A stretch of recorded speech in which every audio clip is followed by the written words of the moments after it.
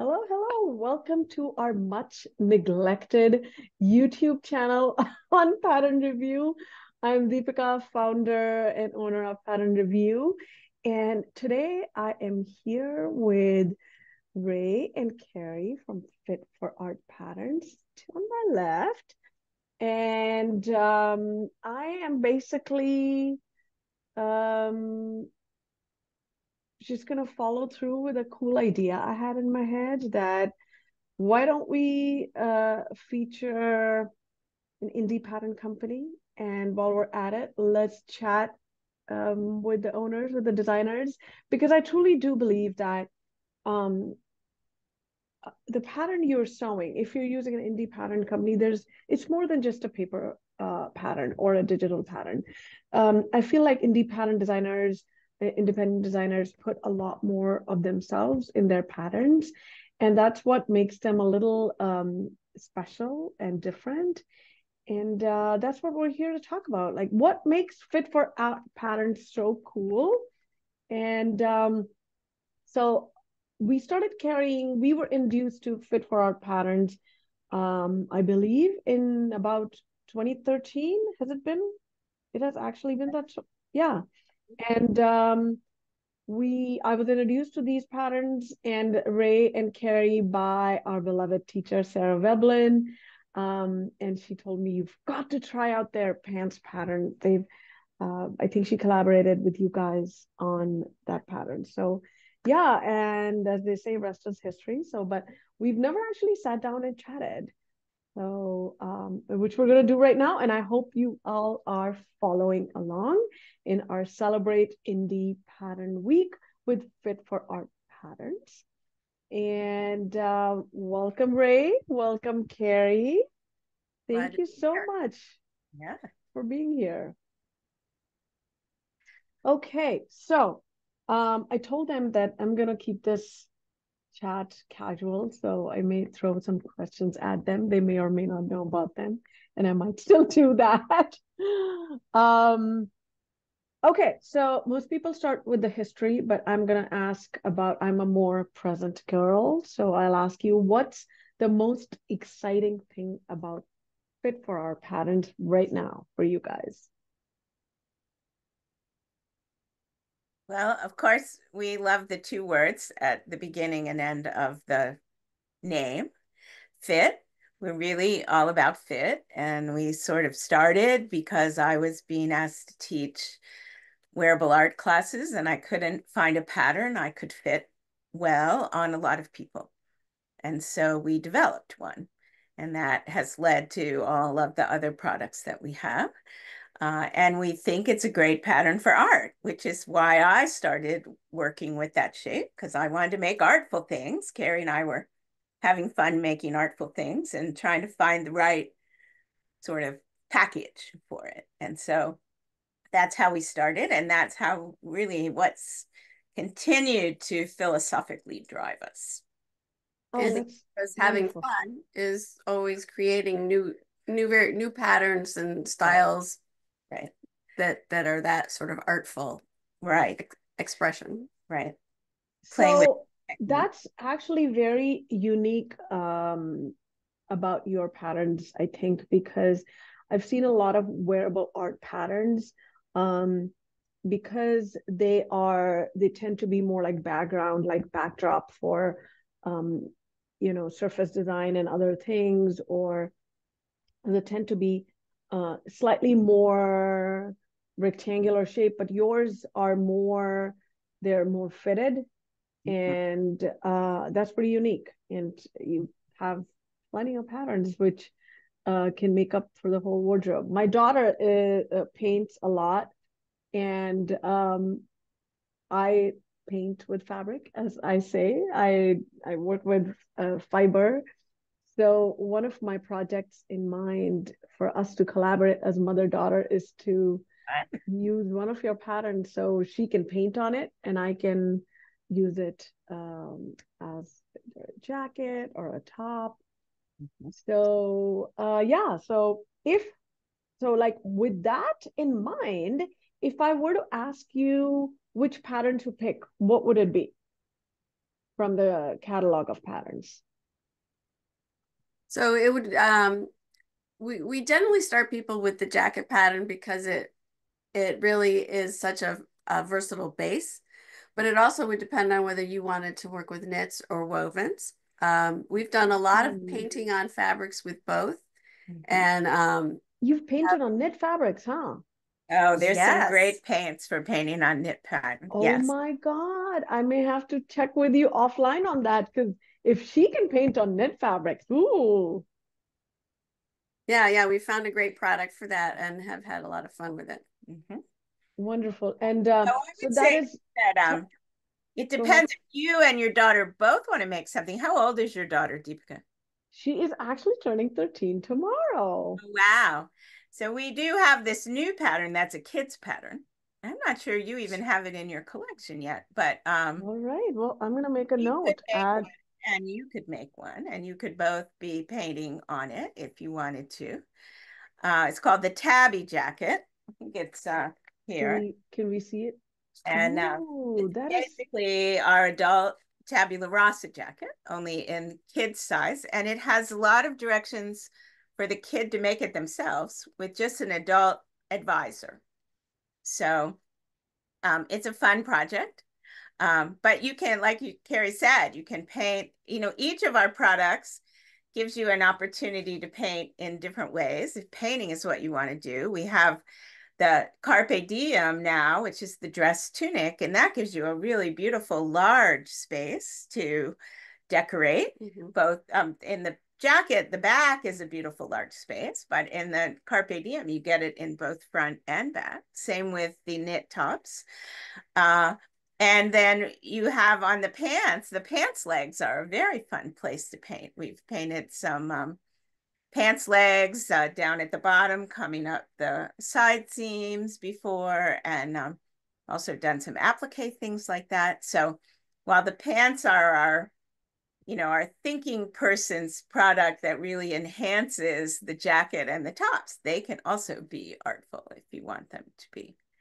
That's wonderful. And, I'm wearing my top, which is an applique on a knit, kind of like the Alabama Shannon inspired projects. But I do like fitted garments. So this is another pattern, which is a princess seam, inspired by Sarah Veblen, because she loves princess seam. So I'm, really intrigued by the paint idea. I think that might be kind of fun to do. And it's really wonderful to be able to combine different hobbies into one garment, which you can then wear. So that's really cool. Now I can see in the background there are some. Are they all the tabula rasa jacket, or are they different ones? So this is the tabula rasa jacket as a vest. Okay. Directly behind me, the tabula rasa jacket quilted as a jacket, and next to it, the tabby jacket quilted as a jacket. Behind that in the blue is the Carpe Diem tunic, and it has some appliques around the neckline. And then we have a twin set, which is one of the variations for our knit pattern. And there's actually a t-shirt underneath that, but there's also a tank top in the twin set you could make if you wanted to. So that's most of our upper body products. Nice. No pants hanging there. They always look so scrawny. I know. They look like off the hanger. We leave them aside. Nice. By the way, for all of you guys watching, I am going to be putting links to all of these patterns in the description box somewhere. I think if you click on more and description, you can see it.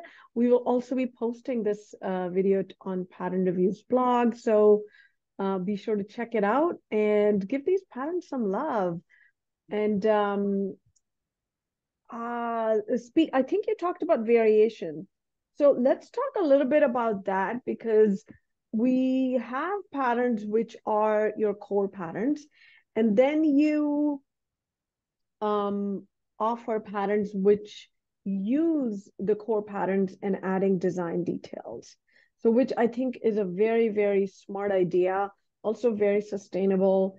And once you've put in the effort of fitting a core garment, why not just have some fun with it? So tell us a little bit about more, a little bit more about that, how that idea came about. So that really encapsulates our whole philosophy, because we realize that so many home sewers really struggle with fit, and nothing more frustrating than buying a new pattern that's so cute and putting a lot of time into it and then finding it doesn't fit you well. So we really encourage people to start with the core pattern, get it to fit just right, and then just change a few elements at a time with what we call variations, that are just give you different stylistic choices. Mm-hmm. So for example, the neckline that I have on today, we call the funnel neck, which is from one of the jacket variations called Rain or Shine variations. And I love this one in cool weather because I always like to have my neck covered, for example. So it's just an easy way to add a lot of differences without starting from scratch every time. Yeah, I like that. Right. It really was the core of why we started. I mean, we really, and when we travel and do public appearances or teach to a group or go to a show, we have our jackets made in every size. We can put them on the person who's going to buy the pattern and send them home with their size. And if they need to make any adjustments, we send them we have a little note sheet that we send them home with.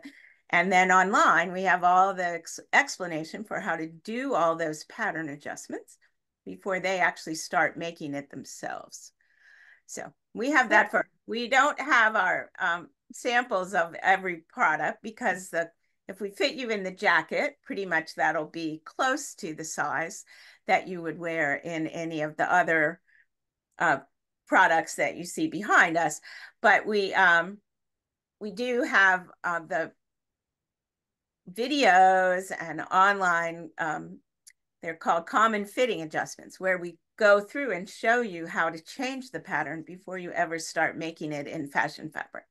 So we do believe in the mock-up. We believe in the horizontal balance lines and the grain lines as a way to read the fabric and see what you need to change so that the garment hangs well and looks great on you. That's great. Those words are very common because Sarah Veblen uses them all the time. I can see why you guys are such good friends.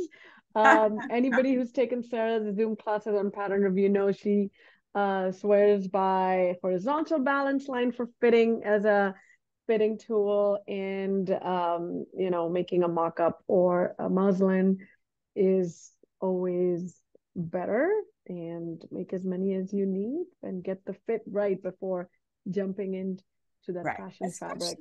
Especially Deepika, when you are working with an applique technique or a painting or quilting or something that is you're spending a lot of time investing in just creating the fabric that's going to make the garment.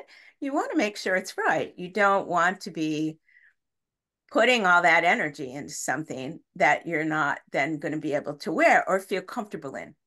I think that's another part of our sort of mantra. We want you to be comfortable. And we know that everybody even has their own sort of definition of fit for themselves.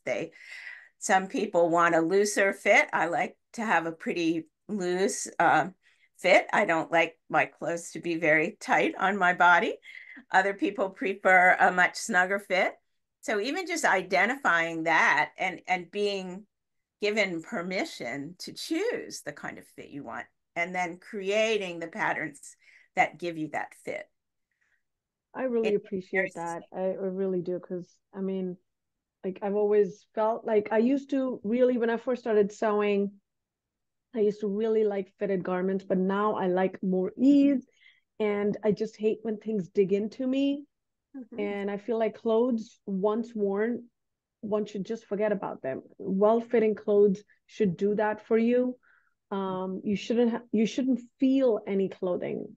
Right. They should kind of become a part. And I do agree that I've you know, moved away from quick and easy garments. I like my garments to be more intentional, which means it takes me longer to make something because I'm just putting so much thought into them. And we might as well get the fit right. And yeah, I like your mantra. So how many patterns do you have in your catalog? How many core patterns do you have? I know you have the pants pattern, you have the knit tee, jacket, and the twin set. So the twin set is a variation of the knit tee. Okay. So there's four wardrobing patterns for adult women. And then we've just added the kid one as a core pattern. And we don't, because we just added that last year, we haven't done any variations on it at this point. But and then there are at least 3 variations for all but the dress pattern. And the jacket, which was our original, we have like, I don't know, 7. Yeah, we have 4 like that are digital only that have been fired from print. And then we have 3 more that are still in print as well as digital. I love digital patterns. I think it's very good for the environment, not having to print all that paper and use on demand. How has that experience been for you guys? Well, we've managed to make the switch. There was a little learning curve. Of course. And finding somebody who could help us make that change. A digitizer, who's been fabulous for us. But now that we have a partner, it works great. And I think the patterns are better because of it. A little more precise, a little more able to refine things. So that's wonderful. Great. Okay. So which was I'm going to ask you to pick between your children. That's what patterns are for most designers, I've heard. You're so right. I see. Which one is your favorite pattern? That question goes to Rae and Carrie both. It could be the same, or it could be like, or maybe tell me right now which is your favorite pattern. And you can't pick the tabby jacket because you just made. And we don't wear it, so you don't wear it. I know. Really more influenced by what we like to wear. Yes. I like to wear vests, so that's using the jacket pattern to make a vest is one of my favorite things. And I've even done it with the knit pattern, the twin set pattern, which has a sleeveless thing, so you can use it to make another kind of vest, which is fun. So you like the tabula rasa jacket made into a vest. Yes. So basically you leave the sleeves off and you make a few modifications in the side panel to give it a better fit. And that, of course, is another free resource on our website. Right. That's great. I'm going to include a link to your website in the description on the blog. And of course, we carry all of your patterns on PatternReview as well. And Rae, what is your favorite pattern? So I love them all. I think they are all my children. That's but I'm wearing a knit. This is the knit swing side top with the clever crossing variation, which has all these little crisscrossies. And I thought that was a really, really clever pattern variation because it's a V-neck, which is universally flattering, but it's not super low. Right. And it gives you coverage, and I thought that was really wonderful. Right. So this is, I would say that day in and day out, I often pick a knit to wear. But I do, I'm very fond of the jacket. That was our first baby. And I'm always playing with it and making new and different things and trying it out with different people. The Carpe Diem is a fun new project for me. I have found, I think, in my brain that having all that big expanse, I need something to break me in the middle. So I've started putting seams down the middle of it sometimes, or pin tucks or something to try to give myself a little break in that wide expanse of my upper body. But So now Carpe Diem is that the dress It's pattern? the dress tunic. That's the dress Dress tunic. Yeah, tunic. so it's really a pullover top or dress for wovens as opposed Right. to knits. Yeah, so it's a lot like the knit, only it's for wovens. And that, that's been a whole nother fun place to be doing decorations and interesting appliques and things that are fun. So I do like, and I have to say, one of the most freeing things in my life has been to have a pattern for pants that fit me reliably, and I can make them week As in many and out times as you want. when I need them, if I need a new color or if I've worn a pair out, and to me, that's one of the great celebrations is if you have garments you've made that you've worn out, it means you really loved them and wore them. And having that same pattern still around, you can make them again, maybe tweak them. Sometimes depending on the fashion, I make my pants with tighter legs and sometimes looser legs. We now have a variation for a wide leg pair of pants, which is really, fashionable right now. And I have fun wearing them. I have to say, I would not have thought that would have been the best look for my figure, but I have found them to be comfortable and fun with a little short top, always finding a new way to expand the wardrobe. I know. That's so fun. Looks like you guys have a lot of fun in your studio playing with the Mm-hmm. with adding art to the patterns. But let me ask you this. I sometimes get so bogged down by all the stuff I want to do that sometimes I have decision fatigue.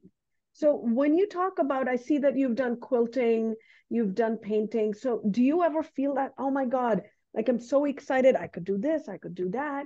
So do you ever get into that indecisive mode? Like what, because the possibilities are endless?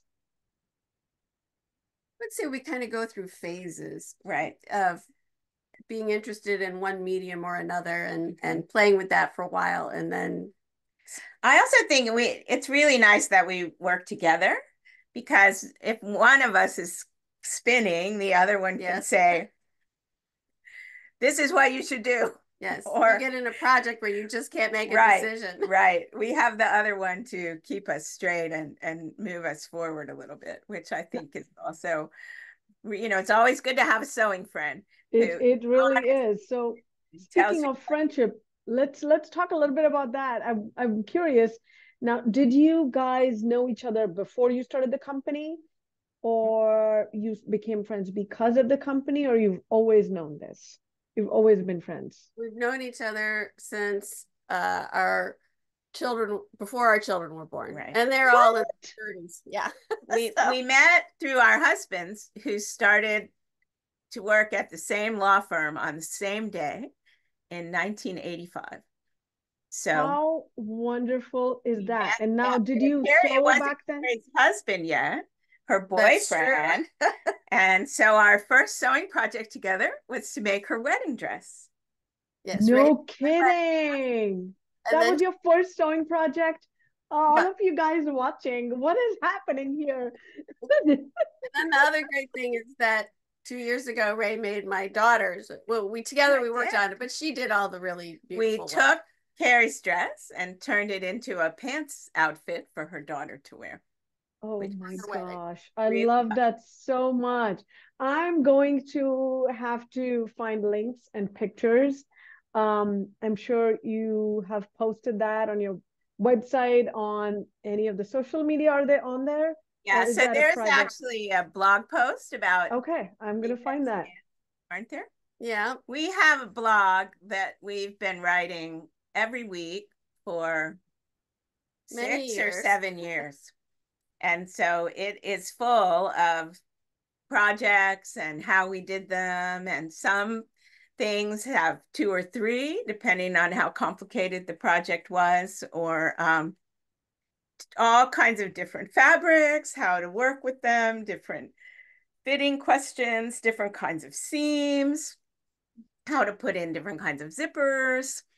You know, we've just been writing and writing and writing about sewing for a really long time, and how much fun we have doing it, and all the fun, incredibly fun things we've made.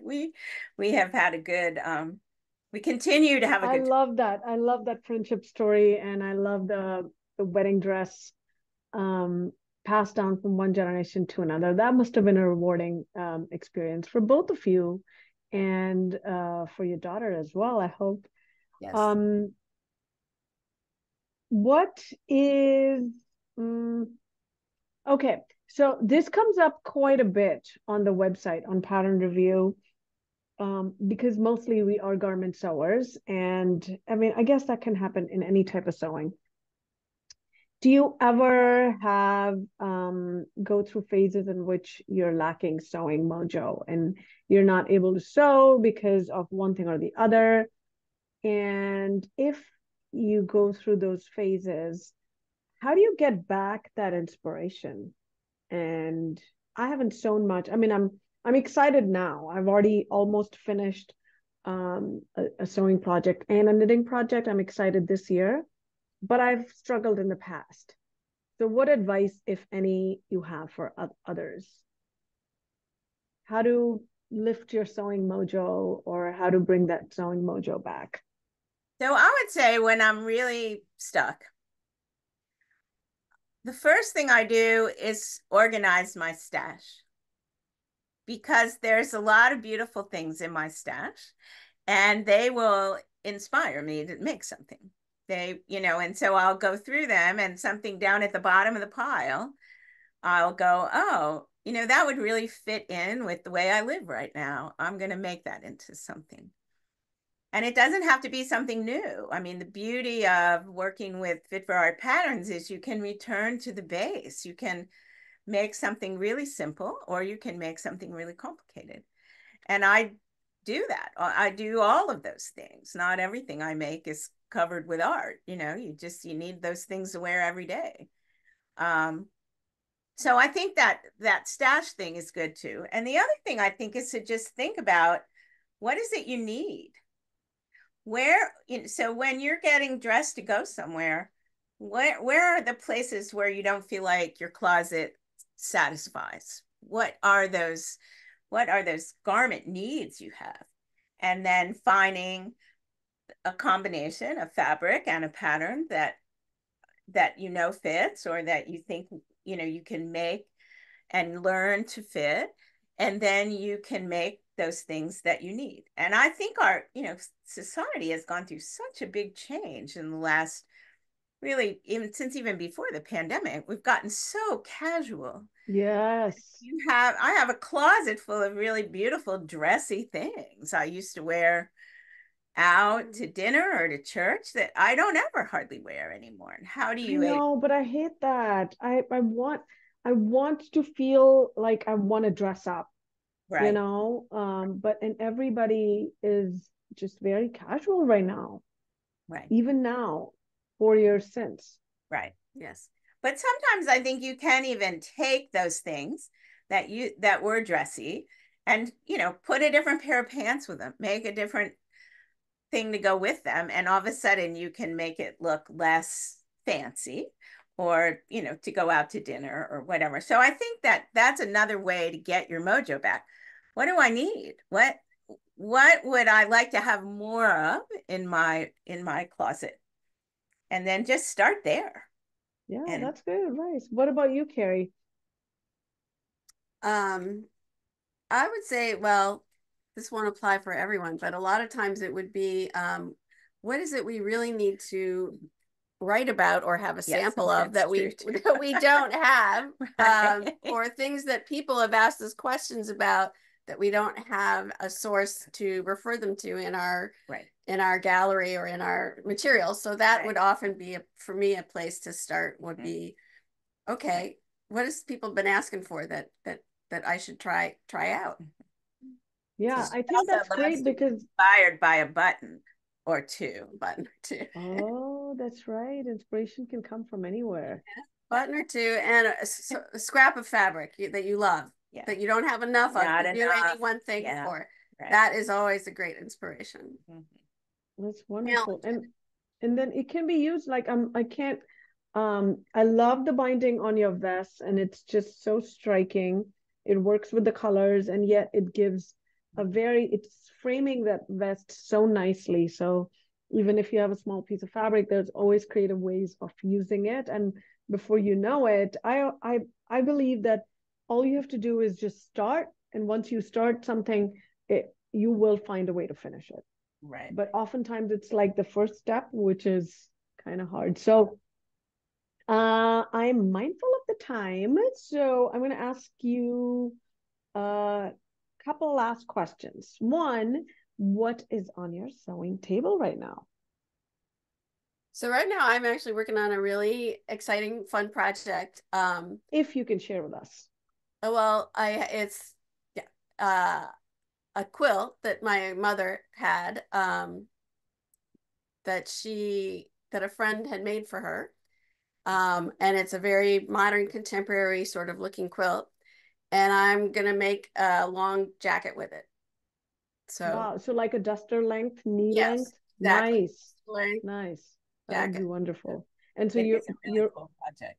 So that is, I just like had gotten it all laid out and sat there for a day, not getting up the nerve to cut it out. And I finally cut it out this morning. So yes, now I gotta go. awesome. Once you've cut out, it's awesome. It's Yeah, great. Like you've taken the first step. You're committed. Is it okay? Am I gonna destroy it? You're committed now. I think it's like, and quilted jackets are all the rage right now, and they were last year as well, but they're still in, and we are in the right season too. Yes, it's going to be really handsome. Yeah, very pretty. So okay. So I'm making some pants. I started a few years ago adding olive colored things to my wardrobe. They go great with the navy. I already had black. I already had. So during the pandemic, somehow every time I was on a website with fabric, and I would see an olive piece, so I found this piece of olive denim with black on the reverse side. So that's down there for pants, jeans, probably because it's a stretch denim. I have another piece that's a sateen that's a little different. Olive comes in lots of shades. I'm telling you, I have lots of different shades of olive. And so I have another pair of pants to make from that sateen. And those are the kinds of things that'll just take my wardrobe, take me back to some pieces I wore that need a new freshening up. And so I'll be able to do that. So yeah, so that those pair of the olive pants will be a nice plug into your wardrobe and freshen up a little great bit. neutral if you're looking it is for a great neutral. It gives you a little bit of color and great neutral, and it goes surprisingly well with a lot of color. Olive actually also goes with chartreuse, which I've knitted a few sweaters in that color. Oh, fun. It's not neon, but it's super bright for this time of the year. And it goes great with olive because it tones it down a little bit. Yeah, it's a great color. So okay, so for anybody who is new to Fit for Our Patterns, what is the one pattern which can be the hook for them? And what would you say to someone who's never tried your patterns? Did that question come out right? Yes. No, that's no, it didn't. I would say the jacket if you want a woven, and the knit top if you like to sew with knits, or if you're trying to learn to sew with knits. And I would also say that all our patterns have not just information, they have information about fit, fabrication, design, styling. And so if you they just teach you how to do it. And so none of them are going to leave you in the lurch. They're all going to nurture you if you read and work through the pattern in a systematic way. Yeah, we have a longer booklet than most people with all of our patterns that is full of this kind of information, not just construction. There's a lot of great educational stuff there. This is wonderful. Fun about our pattern, the 4 top patterns, is that they all have the same construction process. So once you've done it and learned it in one, it's really easy to translate to the others. Right. So, and it's a very modern, comfortable square armhole, easy to put in, and with a side panel. So it's really a simple construction. It gives you lots of options for color blocking, fabric combinations, or it can all be made in one fabric and look terrific. So that is great. Well, thank you so much both for coming and chatting with me. Fit for Art patterns are just so unique. As I said earlier, you have put a lot of your own design and sewing philosophy into patterns which are available to everybody. And I'm excited to hear about the new tabby jacket. We will have it on PatternReview as we do other patterns. And those of you who are watching, buy these patterns on PatternReview or on Fit for Art's website. All of the links will be down below. And if you have made a Fit for Art patterns, share with us, write a review on PatternReview. And, even if you made a pattern more than once, it's good to see it made up, especially Fit for Art patterns, because they can look so different depending on what technique you've used, even if you've used a different, fabric and color blocking. So share with us, write a review, and thank you for watching. And hopefully you will hear from other indie designers soon on the website as well. Thank you so much. Bye. thank you, Deepika. Bye-bye. Thanks.